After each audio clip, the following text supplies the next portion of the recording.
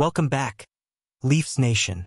Today's news brings a mix of relief and admiration as we delve into the recent developments surrounding goaltender Ilya Samsonov. So let's dive right in. The key question for Maple Leafs fans emerged late in the game. With only minutes remaining, Samsonov's seemingly alarming injury sent shockwaves through the arena.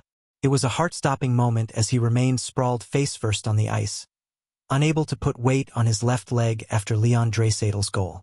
The collective gasp of concern echoed through the stands.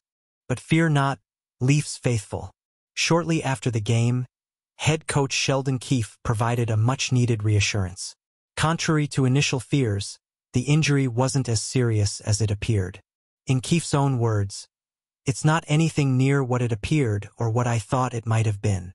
Relief washed over the fans as they learned that Samsonov's resilience had once again prevailed, sparing him from significant time on the sidelines.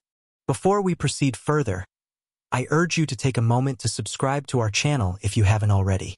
Don't forget to hit the notification bell to stay updated with all the latest news and analysis on the Toronto Maple Leafs.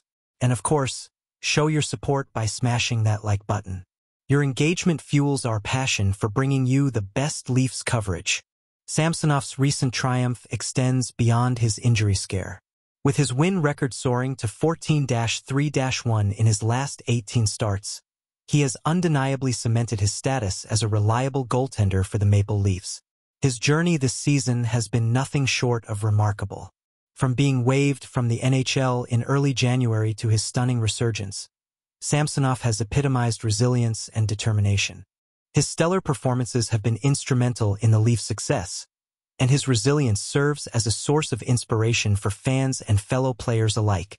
Drop a comment below sharing your thoughts on Samsonov's incredible journey and your predictions for the upcoming game against the Hurricanes.